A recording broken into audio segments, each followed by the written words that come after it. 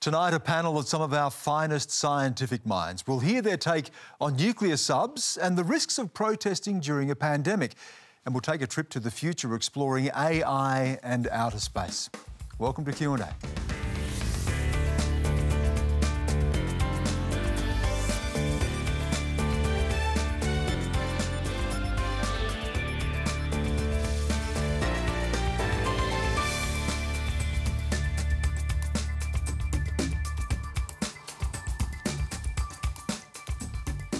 Hello, I'm Stan Grant. It's great to be with you. Joining me on the panel this evening, artificial intelligence expert Toby Walsh, Nobel laureate and ANU Vice-Chancellor Brian Schmidt, wildlife scientist and science communicator Vanessa Pirotta, quantum physicist and innovator Michael Biercuk, and international air quality expert Lidia Morawska, who helped highlight the airborne spread of COVID. And a little later, we'll be joined by astrophysicist Kirsten Banks should be part of our discussion. We're delighted to bring together such incredible minds for you tonight. Remember, you can stream us live on iView and all the socials. Quanda, as usual, is the hashtag. Please join the debate. You can publish your comments on screen from Facebook, Instagram and Twitter. Let's get to our first question tonight. It comes from Jessica Quist.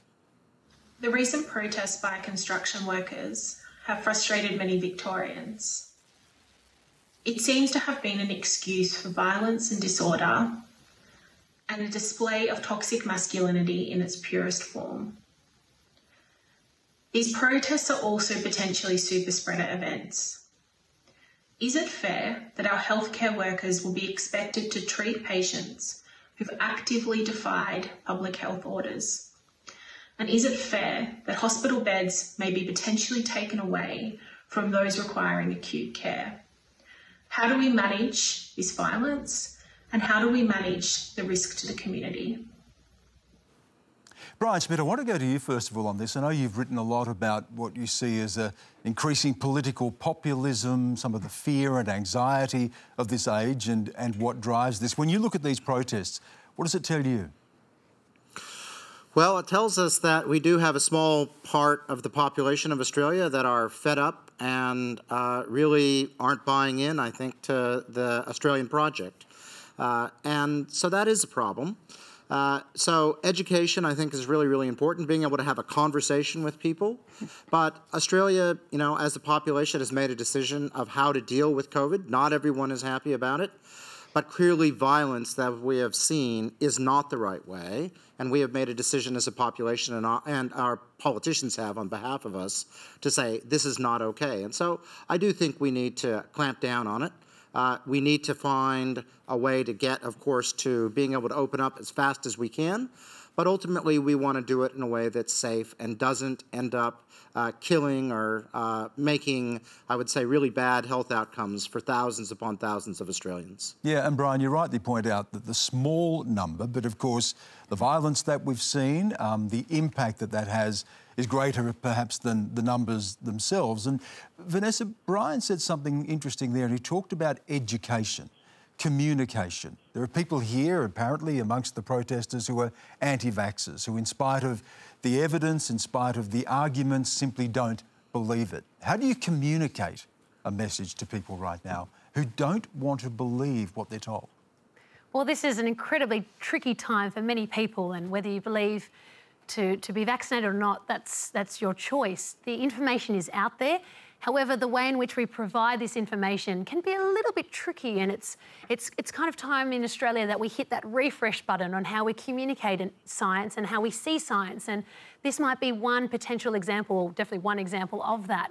But maybe we need to think about assessing how we provide this information to different demographics and provide that through people who they can relate to. So maybe there's a minority of people that they might look up to and they'll see someone, and if they have those people providing those key messages, that might be one way. But there are so many, and we are living in a 1 in 100 year event.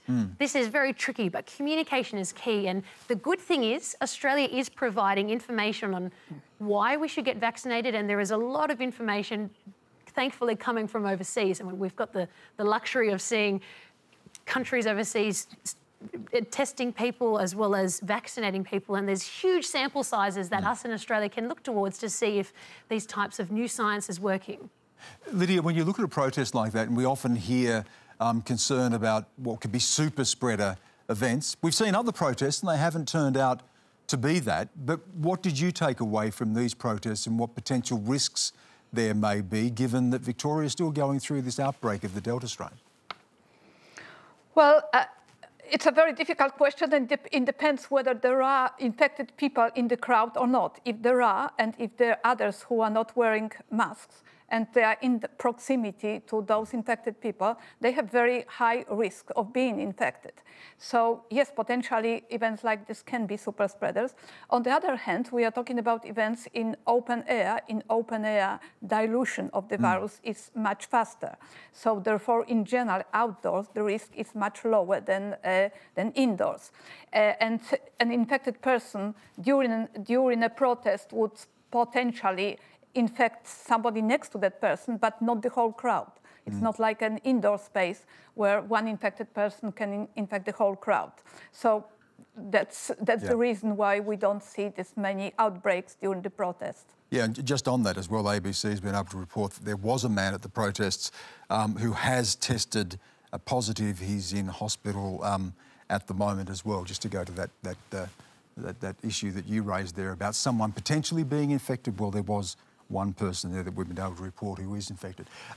Michael, Brian talked there about the Australian project and that people are not on board with the Australian project. But it does raise the question, and I think, you know, you're originally from the United States as well, it raises questions about politics during this time and questions of personal liberty and freedom. I know in the United States, whether you wore a mask or not became a political statement. But when we talk about an Australian project, when we talk about a joint effort in dealing with a pandemic, there are other factors as well beyond the health factor that drive the sort of protests we've seen, aren't there?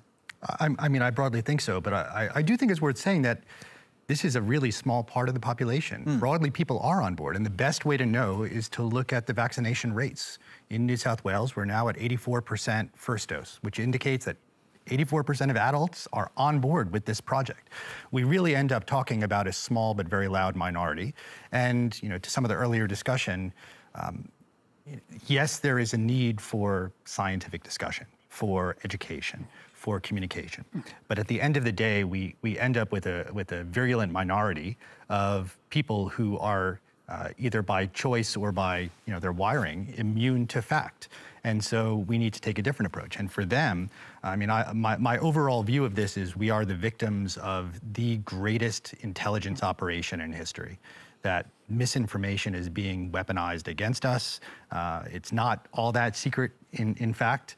And this is fomenting violence in a really tiny part of our population. Our job is to help those who are interested in hearing the truth and mock endlessly the people who are unwilling to embrace the truth. Toby, pandemics in the past have seen just the sort of events we're seeing now, aren't they? They've thrown up just these types of protests. Yeah, history is in some ways repeating itself. If you go back to the 100 years to the Spanish flu, there were riots and protests then. People were upset about mandatory vaccines and the lockdowns that happened then. So I do think actually there's a strange cycle of history that these happen once every 100 years or so.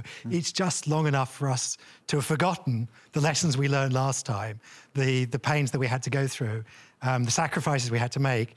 That was something that our great-grandfathers, great-grandmothers had to live through, and now we've forgotten those lessons, and we have to learn those painfully enough. And Toby, given what we're on the cusp of as well, with changes, rapid changes when it comes to things like artificial intelligence, might this be the last of this type of pandemic that we live through? I'm hopeful that this actually might be the last pandemic, because it used to take a decade to develop a vaccine. This vaccine took a year. That's unprecedented, but now we can develop vaccines. I mean, some of these vaccines, like the mRNA vaccines, you can develop in a couple of months. And so if we can learn how to distribute the vaccines, and that's not just to us, but that's to the whole world, and we haven't worked that problem out, because this pandemic is not over by a long way, because we haven't really begun to vaccinate the third world, and we can't breathe safely until everyone on the planet has had a chance, at least, to have a vaccination. Yeah. We're talking about boosters in some countries, and other countries have not even had first shots yet. Our next question comes from Vera Mironenko. The Soviet leader Brezhnev told the people that the Chernobyl power station was safe enough to build in his own kitchen, according to my relatives living nearby in Ukraine. What risks does this government impose on the people of Australia from the nuclear-powered submarines? Lidia.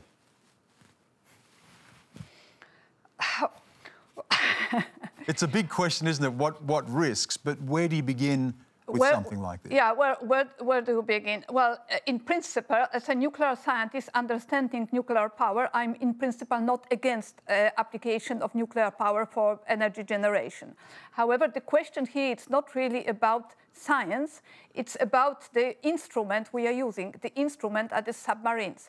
When students come to me and ask me, shall I use this instrument? I'm asking, what's the purpose, what's your aim? And here the question is, what's the aim of using this specific instruments? And this aim hasn't been clearly communicated. We've heard that this is because this is a superior technology. Superior technology for what? These submarines are quieter, can go underwater for much longer, but on the other hand, they cannot come closer to the land, because in some places, because they are very big. They can't enter many ports. So therefore, what is the Australian national goal of using these submarines? And this hasn't been communicated. One of the things we have heard, Lidia, is the increasing geopolitical threat and potential conflict in the Indo-Pacific and preparing us for that. And I want to go to Brian Schmidt on that question in just a moment, but you raised something else interesting in your answer there, and that is the question of application beyond submarines. We are the sixth nation now to get to be planning to get this sort of technology, but the only one that would not have a nuclear weapons program or a nuclear energy program. Should that be that part of this discussion as well? We're going to be talking about climate science later in the program, but the question of nuclear energy, should that also be part of our conversation right now? Lidia? Oh, sorry, Yeah. I thought you were asking Brian.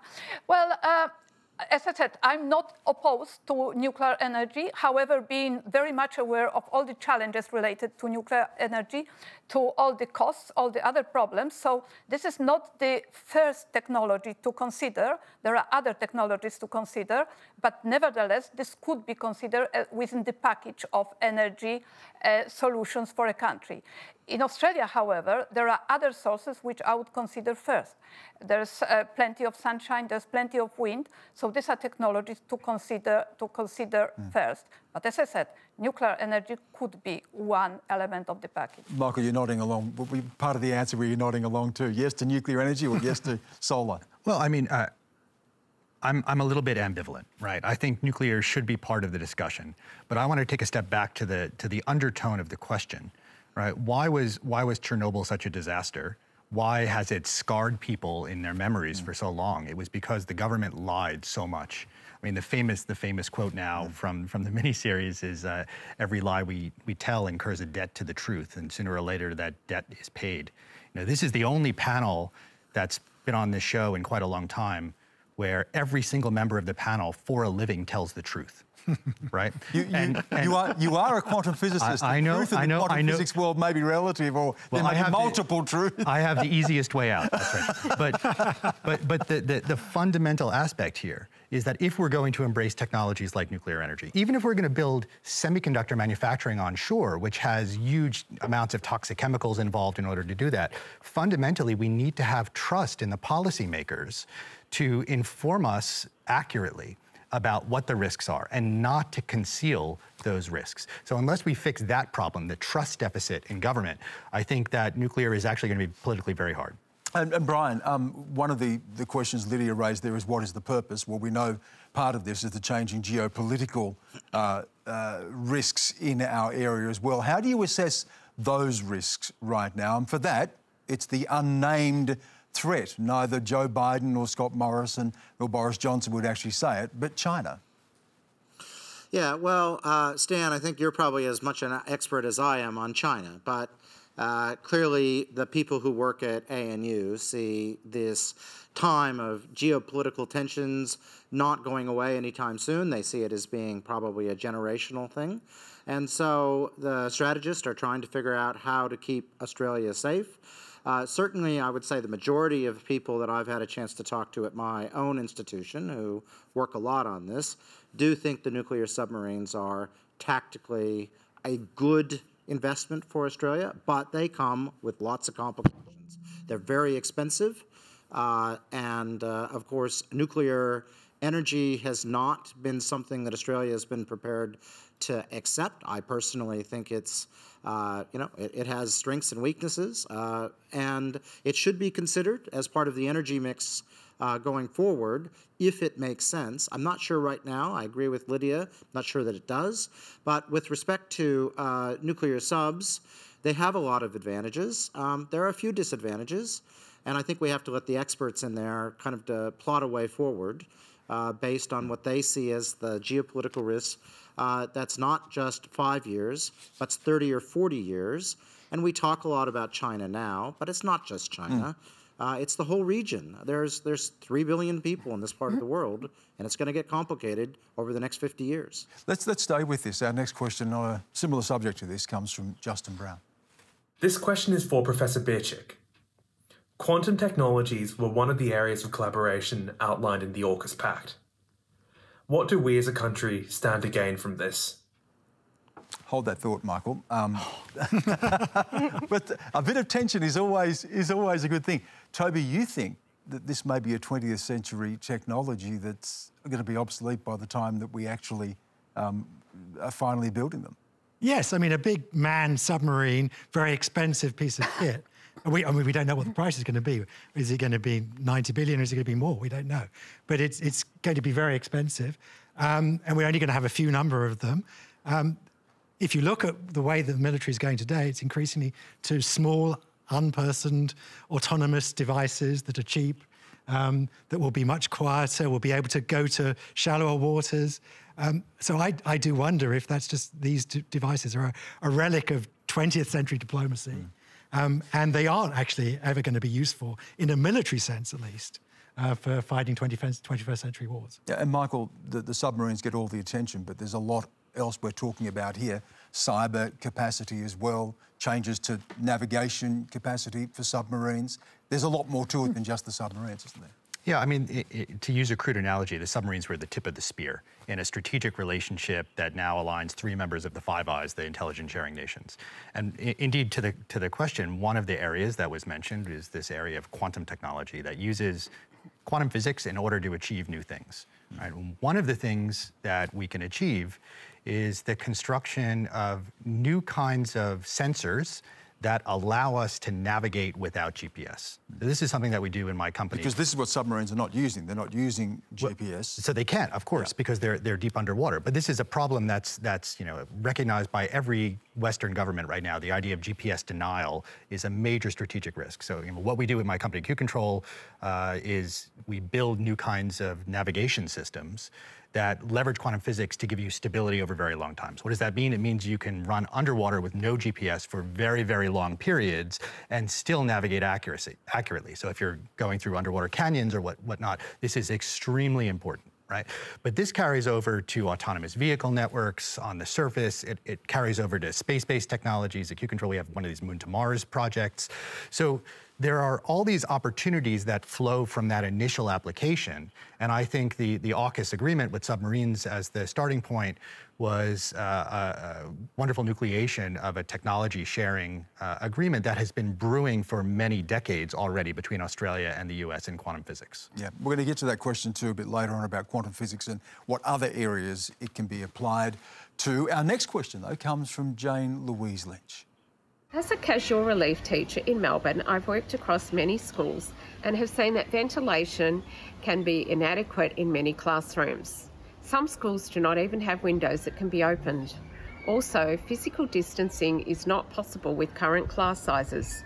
Why have ventilation and class sizes not been given adequate consideration as a game changer when it comes to airborne transmission in schools?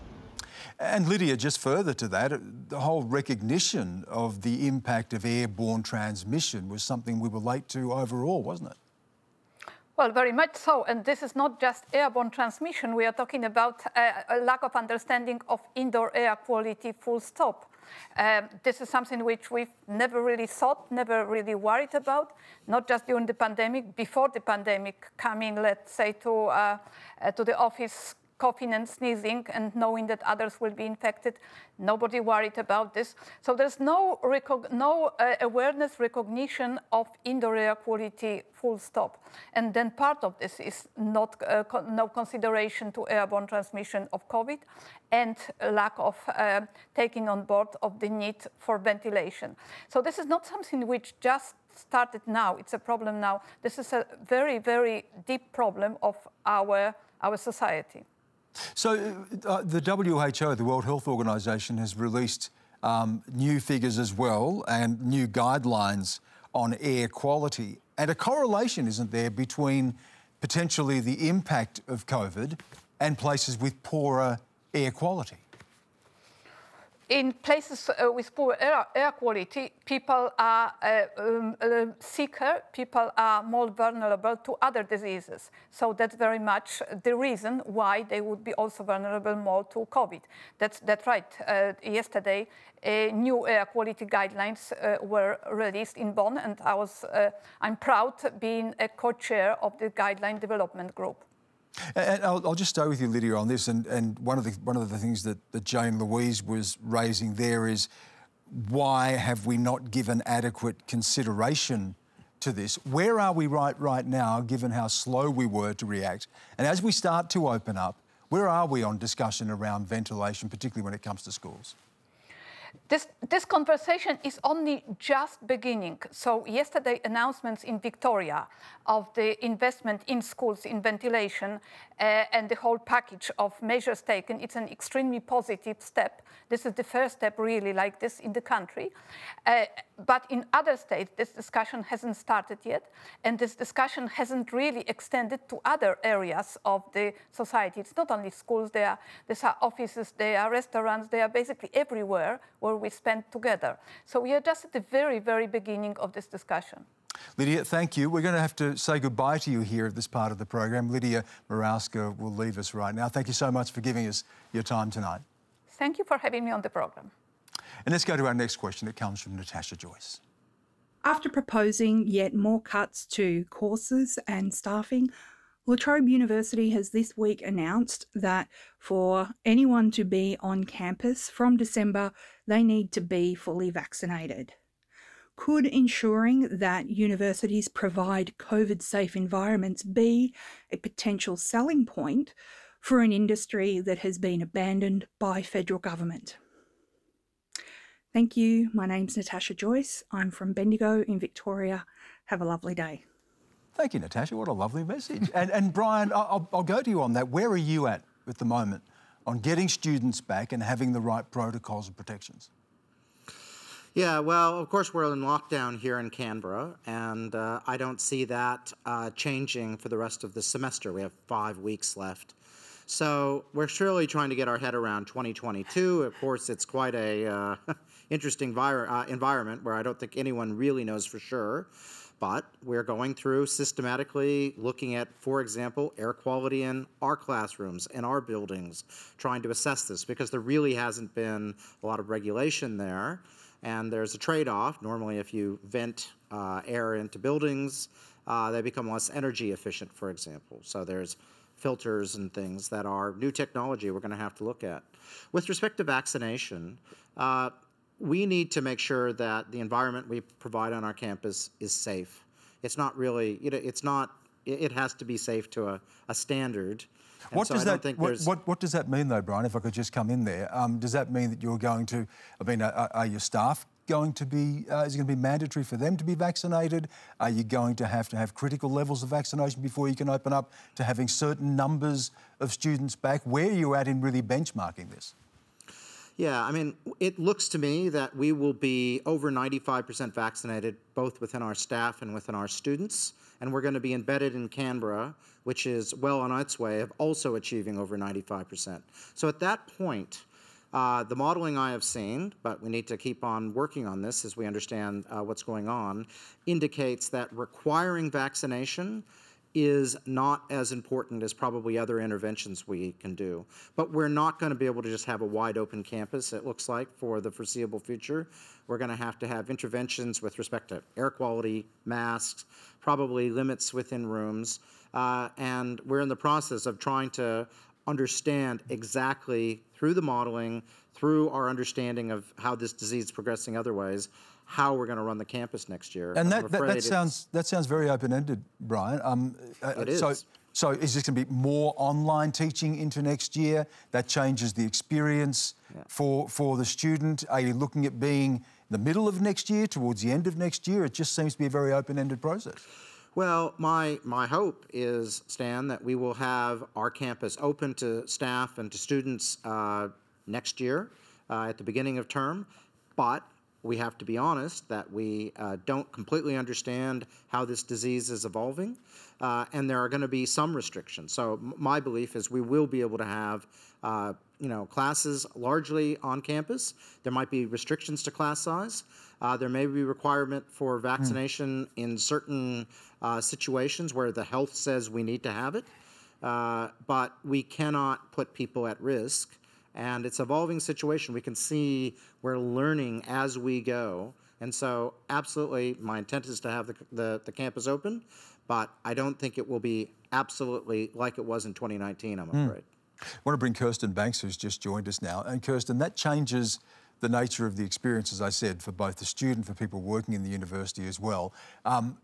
What should we be looking at as we open up? The levels of exposure, the levels of risk, questions of ventilation. Where do you sit on this? Look, I think the thing we need to keep in the forefront of our minds is to keep people safe. And keeping safe is keeping on top of things like exposure sites, making sure that people are vaccinated so that transmission is let down to a minimum. And look, I've been doing my PhD from home for half of the time I've been doing my PhD. I am really keen to get back into the university. Luckily, I'm in a field where I'm very privileged to be able to do that from home. As long as I have my laptop and a stable internet connection, I can do my research from home. But for many other researchers, that's been a very difficult time throughout these times where you cannot go to the universities. They're shut down. They're completely locked from people going and doing what they need to do to advance our knowledge and science. Vanessa's agreeing with that furiously. Yeah, I mean, I work on whales as one of my primary species, and so it's limited how you can get out to the ocean. We have to think about how we do things. People who work in the laboratory, they have to change their whole way in which they make assessments on certain bacterial cultures, that kind of thing. It changes a lot of things, and I feel really privileged to, and very fortunate, and I feel sorry for this next generation coming through in the PhD world right now. It's tricky because you don't have that face-to-face, but also you can't go to international conferences. And the good thing is we've been able to adapt, and I think we need to look at the positives and adapting in this climate. We see parents teaching their children at home, and I'm sure a lot of parents are appreciative of their teachers right now. We're living in different times, but we're adapting to it, and this is a good thing. We need to look at the positives. Yes, there are challenges, and I really do feel for those students going through these challenges, but out of this, we're able to talk to each other remotely right now. People are watching us on devices in different parts of the world, but safe, and this is the main thing forward. So there's some positives that come out of a bad situation. But we haven't addressed the other part of the question, which is how the universities have been abandoned. There was a recent study that said to May this year, 40,000 jobs, 1/5 of the workforce have gone because universities were denied JobKeeper, JobSeeker. That is something that we really have to worry about. Universities are going to be driving the innovation that gets us out of this pandemic. They've been developing the vaccines. What does that say about this country that we have? There was $1 billion in research program support. Was that not enough? It's not enough because all the overseas students weren't able to come. 40,000 jobs disappeared. To put that in context, the coal industry, which we do seem to support, politicians seem to support, employs 39,000 people. So that's more than the coal industry has disappeared. That's a generational loss. It does raise the question too, Michael, and this has been raised before, that whether there was much reliance on money from overseas, which would ultimately go through to funding this, was as part of the model. Was there too much reliance on overseas students and overseas funding? Yeah, I have to say, so I'm an academic too, right, at the University of Sydney. I absolutely despise this question, right? Universities, not you, Stan, of course. I'm happy to be despised. Universities, like any other organization, respond to incentives, right? And they follow the pathways that are open to them.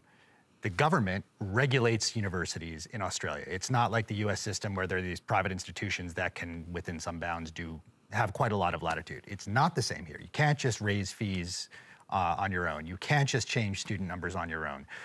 Because of that, universities were forced into a circumstance where all the research funding was getting tighter and tighter. All these things called research infrastructure block grants that come on top of grants, they were all getting cut and cut and cut. And so what is the one lever that universities were left with? It was undergraduate enrollments. And so they followed the incentives. They acted like good businesses, just like the government always asks for. And, you know, yes, something catastrophic has happened to the market. But I mean, I wanted actually to come back to Brian's point earlier, and maybe I'll give you a little bit of a pointed response. Yes, we talked about safety, and yes, we as academics want a safe work environment. We also want the institutions for which we work to speak up as leaders. So even though vaccination as a mandate may not change things based on a 95% level and the amount of other non-pharmaceutical interventions that are available, why not come out and say, as a scientifically driven, fact-based organization, we believe that vaccines are essential, except for those who have immunocompromised circumstances and the like, right? Let's be leaders instead of always running and being afraid of the politicians. Brian, just a quick response to that? Yeah, absolutely. Every time I talk to my staff, I say, get vaccinated. And the question is, do I tell them because it's the right thing to do? Or mandate it. Or do I mandate it? And that's a really interesting, hard question. I'm going to try to get to the 99% level without mandating. And if I need to mandate, I will for health and safety reasons. Would you say mandate, Michael? I say mandate because it sends a message, not because I think people won't listen. Our next question comes from Matilda Byrne. AI has the potential to bring great benefits to society, but the UN High Commissioner for Human Rights recently called for a moratorium of AI systems that threaten human rights.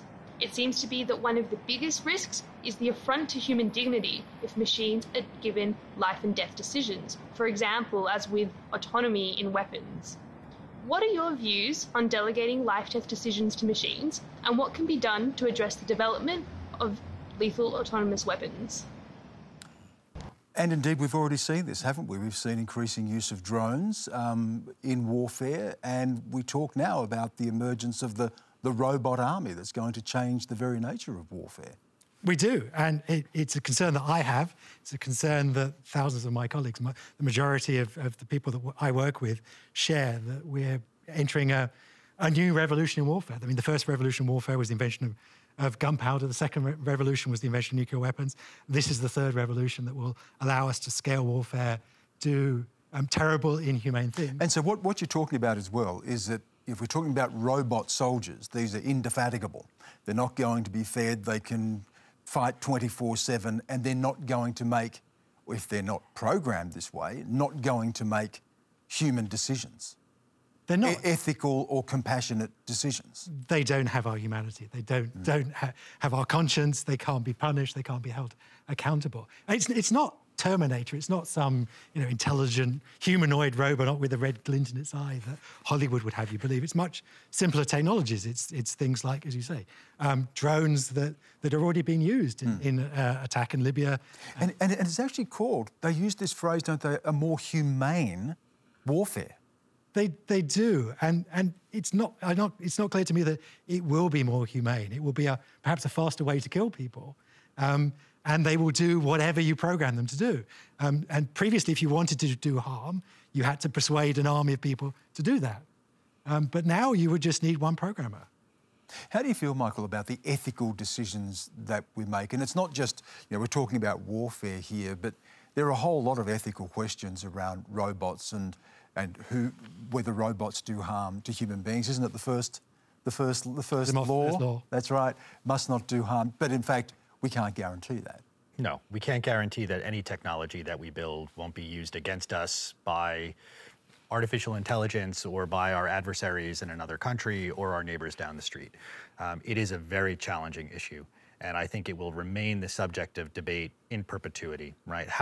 Not only how do we empower robots to make life and death decisions, whether it's an autonomous drone that's going to have a strike on some target, or it's the Tesla on autopilot that decides if it's going to kill you or it's going to kill the group of bystanders on the street.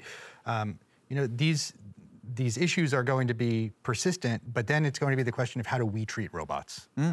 That's another ethical question. And the point that I want to make is that this is not, in my view, unique. I think it is endemic to any advance in technology. We always have to ask ethical questions, and we should always be asking questions and not looking at this as the one thing that breaks civilization. But we come back to the China question, because China has made it very clear that they're seeking economic and military dominance by becoming a leader in AI. They're not announcing that they're going to build nuclear attack submarines. They're announcing that they're building underwater autonomous submarines. And away from warfare, you've said by 2050, if we're looking at a robot world, that you'll have a robot football team that will win the World Cup. I mean, it's not just warfare, but the way this changes everything in our lives. Yeah, it's hard to think of a part of our life that won't be touched by technology that can do smart things like this. Kirsten, just before we move on to our next question, this question of ethics and robots, we're talking about warfare, we're talking about the more extreme, dramatic examples of that. But there are simpler things. I remember one person once saying, why were all robots white? Why does Siri have a female voice? What values are we building into artificial intelligence? Do you think much about that, or does that concern you? Well, when it comes to technology, I'm either really excited about it or really scared by it. The conversation that you were having before about having robots being able to fight 24/7, that is extremely concerning to me. But on the other hand, having a smartwatch on my hand here, being able to track my health data, that is really fascinating to me. And so I think there are some really innovative ways that we can use AI for good, in ways that are fun as well, and engaging with not just scientists, but also the general public. I'm told by 2050 as well that robots will read the news, but it's already happening. Stan, I should just add to that as well. Another really good example that we're doing here in Australia is we're teaching computers to look for animals in animal trafficking. Unfortunately, wildlife trafficking is a global problem, and that's some of the work I'm currently working on. Using innovative technologies to teach computers that that's an animal, that's a lizard. We need to work complementary with people. There's the Border Force as well as sniffer dogs, that this is something we need to do to protect our natural biodiversity, and that's a great example. Our next question comes from Peter Strokel. Hello, here's a question for Brian Schmidt. Do you think the expansion of the universe is accelerating because the rest of the universe is trying to get desperately away from planet Earth and from mankind and all its irrational behaviours? They may be running from the robots as well, Brian. Yes, well, sometimes I do ask that question myself. So, you know, the expansion of the universe, the actual expansion, not the acceleration, the expansion happened because at the time of the Big Bang, the universe started expanding. And we don't really know why the Big Bang occurred, but 13.7 billion years ago, give or take 100 million years, something happened, the universe was formed, started expanding. Now, what's really interesting is the discovery that I was part of in 1998 is that the universe is actually speeding up, because to speed up, something's got to be pushing on the universe, and that push, which we ascribe to what we call dark energy, or what Einstein in 1917 called the cosmological constant, energy that spread everywhere very finely in the universe, kind of explains what we see, but we don't know why it is there. And so my hope, but not yet realized, and probably not realized in my life unless we get lucky, is understanding why the cosmological constant, why energy is thinly spread throughout space, and maybe that's a way of linking gravity and the quantum world that we've been talking about here tonight. And it might be the sort of the answer to the biggest questions of physics that we have, is the theory of everything. Could emerge from that, but we're not there yet. We were talking about this before we came on, and Toby and I sort of asked the big question that's always asked this time. Kirsten, I'll put it to you. How can the universe expand when it's already infinite? This is quite the loaded question and something that I struggle to understand myself. So thank you for putting me on my toes. But you're still doing your PhD, so we'll exactly. I'm still just a little baby researcher. Please be nice. But it's definitely a mind-boggling thing to think that the universe is infinite, but also thinking it's expanding. The way that we understand the world around us is that if something expands, it must be expanding into something. But that's not really the case with the universe as far as we know. We know that there is this Hubble bubble, which is honestly should be a bubblegum flavour, this Hubble bubble of the observable universe that we can physically see. Beyond that, there is more space. That space is expanding away from us greater than the speed of light. So we can no longer see those parts of space. And really, it's just a lot. To put it frankly, it's a lot of space. And just quickly, to hurt our brains even more, Michael, there may not be one universe either. Multiple, simultaneously. You know, people love to talk about quantum physics, this discipline where I work. It's the small scale of things instead of the really big universe scale of things, as really difficult to understand, as mind-boggling. Weird, I think is the word. That blew this idea that the universe is expanding into nothing. I'm a professional physicist, and I still cannot get my head around that. There's that famous Albert Einstein quote, the two things are infinite, the universe and human stupidity. I'm not sure about the universe. Our next question comes from Tim Davis. The digital computer, as we know it, has had enormous success due to its design that enables virtually any computing algorithm to be implemented. This is not true for quantum computers. Since their inception 40 years ago, there have only been a few algorithms developed, such as for factoring large numbers to crack online security, or doing large combinatoric manipulations, or acting like an old-fashioned analog computer to simulate quantum systems. None of these processes are useful for most people. You would never want to do this with your smartphone. So why the huge research effort and expense? My question to the panel: are scientists just playing on the success of digital computers to trick governments into funding their toy quantum computer projects? Or do they really think quantum computers have a use for the general public more than just destroying internet banking security? Michael, I think Tim might have said you're having a lend of us. When the ENIAC, the world's first digital electronic computer, the one that actually looks a lot like the computers that we carry around in our mobile phones. When that was built and commissioned in 1947, there was only one application for it. They spent millions of dollars in the 40s. The application was calculating artillery shell trajectories. And today we have Facebook, and we have Uber, and we have like all the things that have transformed our world, including, of course, supercomputing and in the cloud. Look, there's a discovery process that goes on. Now, the questioner was correctly pointing out that the number of applications that we understand right now as being potentially beneficial for quantum computers, this new kind of information processing system, is small. His list was incorrectly truncated. There are other optimization problems, they're called, that we know map to real challenges that we care about in finance, in material science, in chemistry, but also things like transport route optimization, logistics optimization. These are things that we think can come much sooner than these very, very hard problems that the questioner alluded to about cryptography, right? But it's a journey of discovery, and if we just stop because it was one or two applications and not as many as 70 years of classical computing, then we would build nothing. And people at home are probably going, quantum computers, what is the difference? Why a quantum computer? If we're talking about the computers we know, they operate on binary signals, right? If you're talking about quantum computers, you're talking about multiple signals.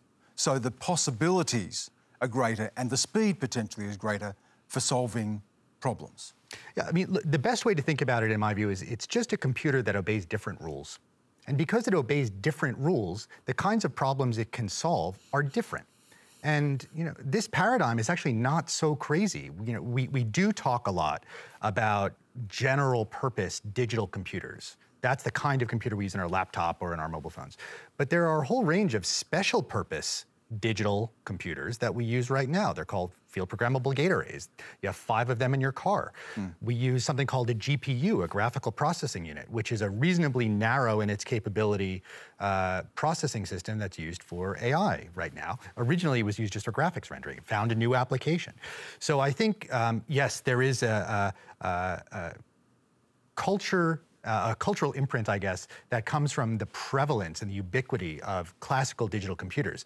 So much so that we've forgotten how many other specialized bits of technology exist. And I think that quantum computers, this new kind of computer that solves certain problems better, they're going to enter our mix. And they're just going to be another kind of computational tool that we have. Vanessa, what opportunities do you see here and for cooperation as well across various different disciplines of science? Well, I love that science is so collaborative and it's colourful, in my opinion, and to get a room full of different scientists from different disciplines is so exciting, and that's what I love about science. You know, it really is, and I'm obviously biased, but to be able to bring a group of experts for working on a project, like with our whale drone research, we collect whale snot using drones, and some people may have heard of whale snot before, but if you don't even care about whales or the ocean, I hope that sound of whale snot got your attention right now.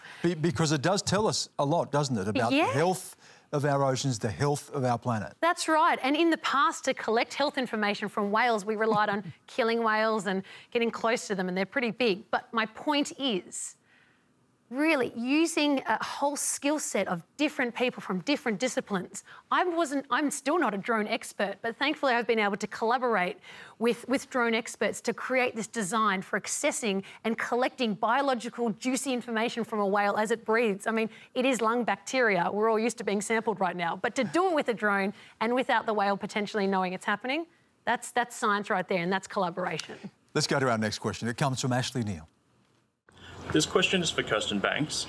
As an astrophysicist with Aboriginal heritage, what can the world's oldest culture bring to STEM? And more specifically, what can it bring to astrophysics?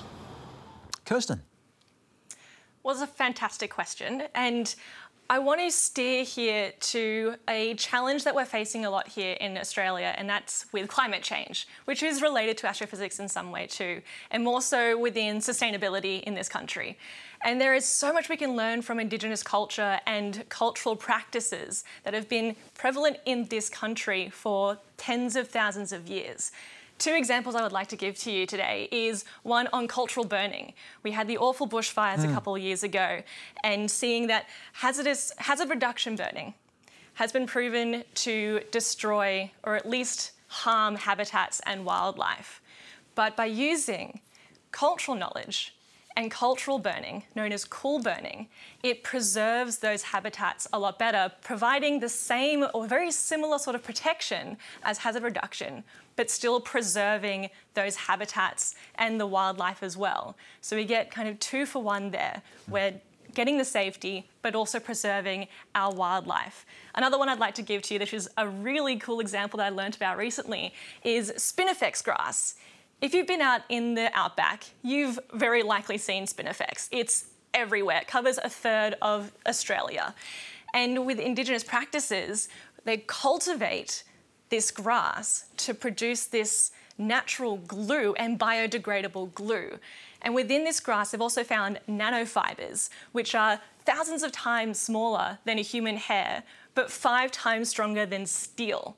And using this technology, using this nanofibers from this plant that has been cultivated through Indigenous knowledge has been able to improve and strengthen concrete, meaning that we don't have to produce as much concrete because you need less of it, because now it's stronger with those nanofibers, then having less carbon emissions from producing that concrete in the first place. Also, with PPE currently, we have gloves, even going off to the left side here, condoms as well.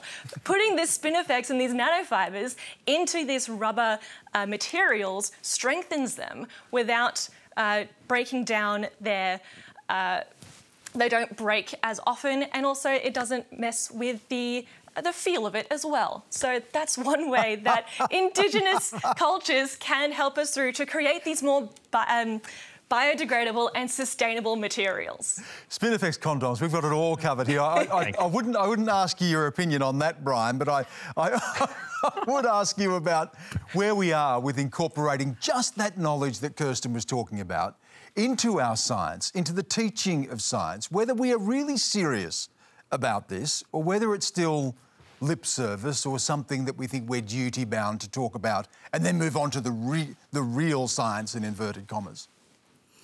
Yeah, well, I think we're on a journey, and when I think about about 10 years ago, I was at the National Museum of Australia, and they were starting to talk about storylines and how, you know, the Indigenous Australians navigated around, and storyline of the Seven Sisters.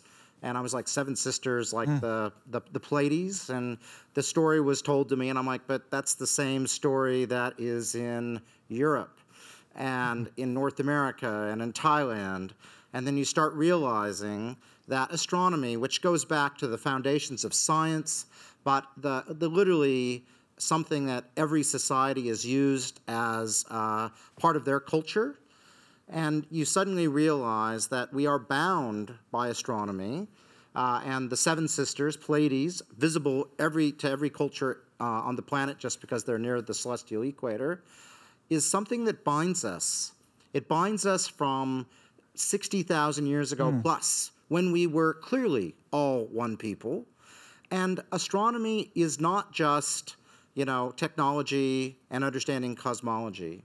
It is part of the advance of civilization. It's something the entire world has to do together. It's a global project, and I think being able to understand and share in the oldest living cultures here in Australia, it's been one of the great gifts for me of being able to move from the United States here, because I've suddenly got this appreciation of a shared history which goes back 60,000 years I've never had before. So I think it's really very moving for me personally, and we're learning together to appreciate humanity, which is a shared history. It's fascinating as well, Michael, when you look at cosmology there and you look at Indigenous notions of time, the circularity of time and past and present and future coexisting. And that's precisely, isn't it, the sort of, when you look at the quantum world and shrink things to that level where you're seeing just this type of thing playing out.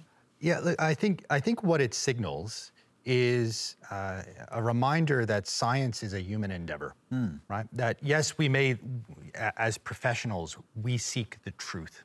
We seek to understand the way the universe is, but we are not infallible, right? As history has shown over and over again. We are part of a community, and the work that we do benefits the broader community. That is why we do it. Science is in the public interest. And yes, it delivers economic prosperity. 26% of all economic activity in Australia comes from scientific discoveries in the last 20 years, according to the chief scientist. So yes, there are all these other benefits, but I think the discussion just a moment ago highlights how much this can be something that brings us together, because it's all about touching and shaping our lives and our understanding of the world. And it's a story here, and we're glad to have you on the program, being able to share it with us, Kirsten. Our next question comes from Bill Clappers. Hello. The James Webb Space Telescope is said to be the largest telescope ever placed in space, 100 times more powerful than the Hubble telescope, able to see way back in time, billions of years, orbiting the Earth 4 times further out than the Moon. Set to launch later this year after many delays. Is it going to go ahead? How long after the launch will it take for the data to come through? And what are the big questions that it seeks to resolve? Thank you. And yes, it is going to go ahead. It was meant to go ahead, I think, in 2010, but it's going to go ahead this year in December 18, costing 10 times what it would have cost had it gone ahead all those years ago. Kirsten, you were clapping as soon as that question was asked. What excites you about this? Everything excites me about this. We have been waiting for so long for the James Webb Space Telescope to launch. Like you said, from 2010, it's been delayed and delayed and delayed and delayed. It was supposed to launch late in October this year, but then delayed again to December this year. And fingers crossed, please let that thing finally go into space, because it's going to really broaden our horizons and help us understand more about our universe. Using its 6-metre wide mirror, it's much bigger than Hubble, and we'll be able to see much further than Hubble as well. One of the things that I'm really excited to hopefully see come out of the James Webb Space Telescope is seeing light from the very first stars of our universe. Wow. The first stars to ever be born. That's an exciting thing to look forward to. That answers your question, I think, Michael, before about how do we even begin to understand this? This is really opening things up. Look, I love this stuff. Now, I'm not an astronomer, I'm not an astrophysicist. I barely understand the general physics that is being discussed here. But there is just something so profound in looking at, say, a photograph of the Hubble Ultra Deep Field, right? This image where you look at the image and it looks like a collection of stars, and apparently the story is the astronomer just wanted to look in some random place, right? And it looks like a shot of the night sky until you look really closely. You zoom in and zoom in, and each one of those stars is actually an entire galaxy. Yeah. Right? It's absolutely mind-blowing. And it raises the question, we're talking about artificial intelligence, but of course, even the Pentagon now says that something may be out there that they can't explain, Toby. What is it going to tell us about the potential of life as well elsewhere? Well, I mean, the big question, one of the biggest questions that science has yet not answered is, are we alone? And, you know, it's a very big universe. It would be terribly sad if there were no other voices to hear. How do you feel about that, Vanessa? Well, I just want to put out, there's obviously a very strong presence for the space that we're part of. But we know more about space than we do know about the deepest part of our oceans. Now, the oceans are important to all of us right here. They're important to all of you at home, whether you're watching this on iView or wherever you're watching this. The ocean generates more than 50% of the air we breathe. It transports the goods that we have here, from the clothes that I'm wearing to the device that you're watching me on right now. We need to learn more about, and I love science, learning about everything, but we also need to have a focus on life on land and in the water and on Earth. The mysteries of the stars and the deep. Our final question tonight comes from Lidia Morawska. How do I become a wildlife scientist, and what is your favourite animal? What's your favourite animal? I would have to say it's the whale. And because this is, I was hoping the kids would stay up late for this show right now. I'm sure they have. Thankfully, I've got Winston here. And I just thought, why not bring a prop? It's a science show. This is how I communicate science. The whale is my favourite animal. They're big. In fact, being next to a whale in the water, you literally have to turn from one side to another. They're so big, they're as big as a bus. And if you're in a car and you look at your family-sized car, that's how big their babies are. But to become a wildlife scientist and to do what I do, you need to be passionate, and I'm sure you do have passion. I'm sure the people watching this show are passionate about what they do. Doing something that you love is really important. And in Australia, to help foster that next generation for the jobs that don't even exist yet is something that's important. And to follow your passion and do something in terms of helping animals and saving whales by learning about them and learning about our environment is something that we can all contribute. And you don't have to be a marine scientist or a wildlife scientist to do that. We can all make changes at home every day. Don't pour chemicals down the drain, and you know, make sure you throw your rubbish in a bin. But be proactive. The skills that you have acquire at school, or those jobs that you might have at a supermarket, these are all skills that you can take on board for the later future career of you becoming a wildlife scientist. And ask questions. Talk to scientists. We're not scary. We're approachable, and social media is definitely I can vouch great. for that. You've been very approachable. We have great shoes too. Come on. And we have great shoes. Great we don't shoes. dress all here. Brian, I don't know if you've got a favourite animal, but you may have a future student there. Absolutely. I mean, you know, I was trying to think, what animal have I seen that I most want to be? I grew up in Alaska, so I've seen a lot of whales, but I like sea otters probably better than any other animal. So another sea mammal, and I'm not just playing to the crowd here. Kirsten, a favourite animal and some advice from someone doing their PhD to someone who wants to be a scientist. Well, firstly, my favourite animal would have to be the cockatoo. They are so cheeky, but very, very smart as well.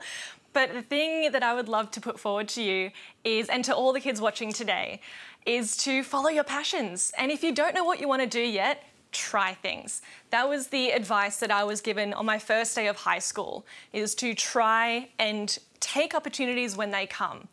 And that's what's gotten me here today. Good so advice. Keep following your dreams. A final word from you, Toby, in about 30 seconds or so. Well, my favourite animal still is humans, despite all our failings. And despite working on robots. I'm still optimistic that we have hope. Indeed, indeed we do. And we have hope because of the fantastic people we've been able to share this hour with and the incredible knowledge they've been able to share with us as well. That's all we have time for on our program this evening. Thanks again to our incredible panel, Toby Walsh, Brian Schmidt, Vanessa Pirotta, Michael Biercuk and Kirsten Banks. And thank you as well for all of your questions. Next week, David Spears is in the chair. He'll be live in Melbourne looking at the issue we did touch on a bit tonight, but one that's going to continue for all of us, the vexed issue of mandatory vaccination. And you can join me on Monday evening picking up our China conversation from earlier as well on our China Tonight program. Until then, have a fantastic night. Thanks for joining us.